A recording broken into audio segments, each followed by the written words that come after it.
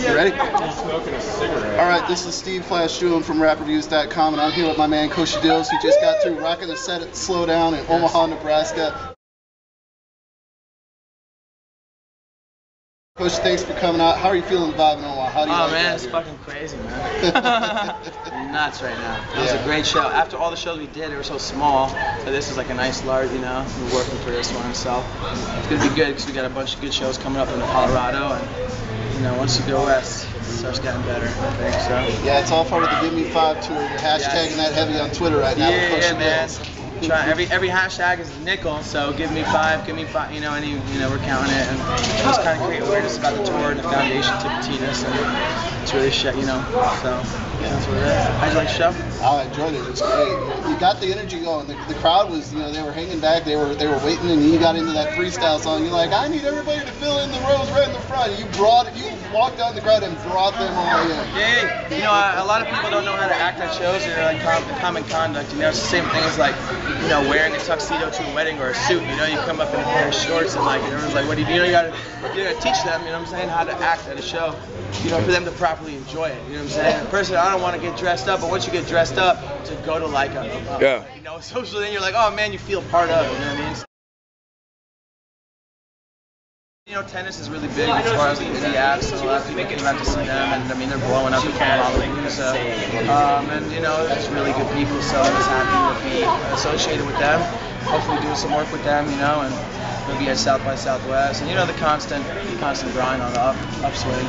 Now, you're not afraid to represent your Jewish heritage in rap. A lot of MCs that are Jewish or have Jewish heritage, they kind of hold back a little. What was your conscious decision to make that part of the forefront of the music? Well, you know, for a long time I didn't want to, and now currently it's like, you know, when I came out my first record in 05, you know, Mondi produced it, and I was just like, yo, Kosha Dillz. I was Kosha Dillz, and I was KD Flow, and I was battling. I mean, I battled everyone from Technique to, you know, Pack of Them, Poison Pen were battling in the early 2000s, and now, you know, it's Kosha Dillz, you know what I'm saying, and just like pow, you know. And for me, it was like, I like an instant reaction. Very what's the word called? You know, dynamic. You want a dynamic I just want to response. like boom, you walk in like bam, like I don't want to like work up to that moment. I'm like Kosha Dillz. Everyone's like, well, you know, people want to check me out just because of my name. This is a good name. Yeah, it is. Yeah, very good. It's something a little different. Yeah. Now, has it ever caused any conflict? Like you never had a guy like come up and say Palestine what and get in your face or anything? Yeah, all the time. All the time. But I mean, you know, it has nothing to do with me. It's like, you know. Right. It's not your war. You're not over there fighting it. You know. No, but I'm totally pro-Israel and Israeli, so I don't care. But everyone's like, oh my God, how could you do that? I'm like, well, that's where I'm from, you know. So I rep what I rep. Just like you would rep Omaha, and if Lincoln, Nebraska started, you know, dropping bombs in Omaha, you'd be like, yo, fuck you, Lincoln, you know what I mean? So, but like, yo, I'm friends with MegaManFan singing kids, so it's like, it's all good. Like, Mozzie's my homie. You know what I mean? He's, you know, really, and that's like a hard working, you know, New York guy, and we still rock together. And, you know, but a lot of people, it's different. Yeah, that is. Not gonna win everybody over. Let's get back to the show, because you did a great show tonight, and you did the freestyle where you brought everybody up to the stage and had to put stuff out on. You got a crunch out there, you got somebody's, you know, handcuffs. Yeah, you got a little freestyle about the girl with the cuffs, you know. Yeah. Is that typical for your sets? Do you usually do the freestyle at your live shows? Freestyle is always part of my show. But, you know, I never know what's gonna be brought up on stage. I mean, you know, I could always count on me putting my BlackBerry up there because I always have it in my hand. Well, what's the craziest thing somebody's brought up that just blew your mind when they put it up there? Like we've been in like Traverse City, Michigan, where someone like put like a straight up like a knife, like a straight up switchblade, like stabbed it on the floor. He was belligerent drunk, and I was like, oh, let's, you know, Tampon at a kid's show. Yeah, Tampon at a kid's show. That was weird.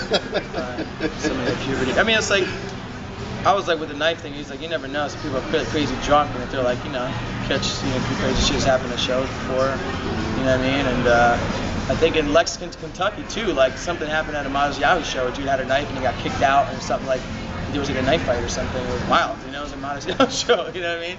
I expected it to happen to maybe some of my shows, but now, you know. So you never know, man. Someone comes in with the wrong day. Doesn't matter what show they're at, or Yeah, well, the worst brawl I ever saw was at an Ugly Kid Joe concert. Oh man, well, welcome to Joe. Yeah. You ever performed in Omaha before? Yeah, man. I mean, I played here with Modest Yahoo. I played at the Waiting Room with that Murray show in 08, and then and then I played another show at a local bar, and there's some other local dudes out here that I've rocked out with before. So offhand, like my boys MC Pigpen and Pat Main come out here pretty often, and they link up out here. So.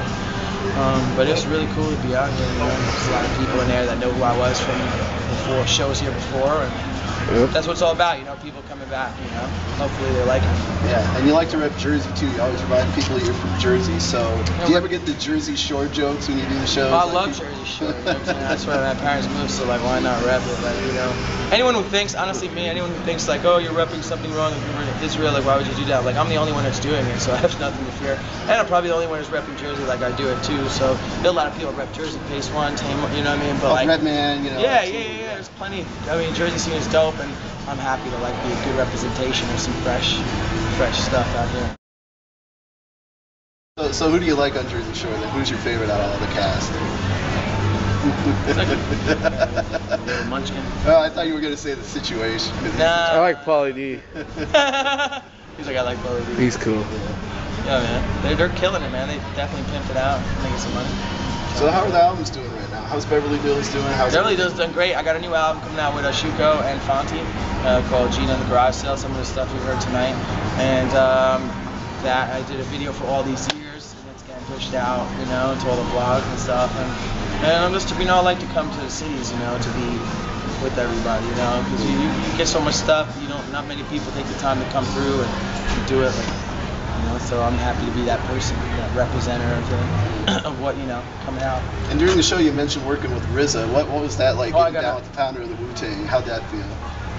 I mean, I feel like you figure out what feels that awesome and more. Stayed at his crib, rocked out with him, Cool G Rap. We did a song together and stuff, and just sitting on it. I don't know. I haven't talked to RZA in China making a movie right now, so.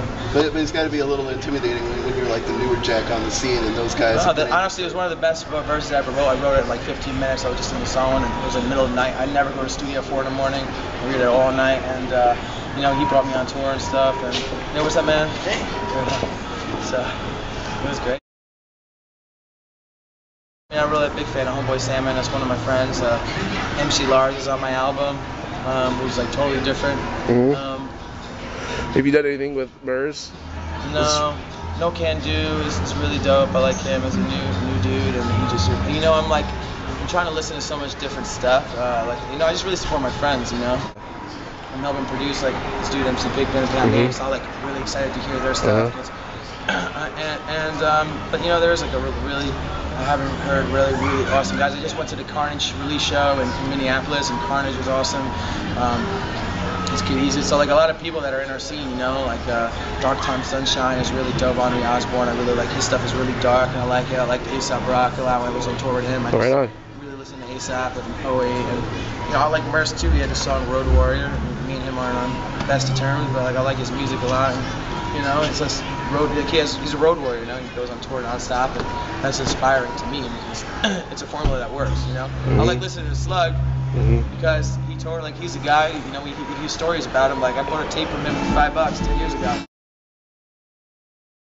don't have to say Omaha, but what's your favorite city so far on the 5 tour? What have you liked most? On the Give Me 5 tour so far, this has been the best show. Right on. But I mean, we really like Minneapolis. Like it was just rocking for the kids. There's no alcohol or nothing like that. And you know, I played Brooklyn. You know what I'm saying? So we did a video premiere there, and you know, only shown at the party with Jesse Abraham. So that was awesome. And in Maine, I gotta give up to Bowdoin Maine College. I was there. Actually, I still stage dive there. Performed for an hour and a half.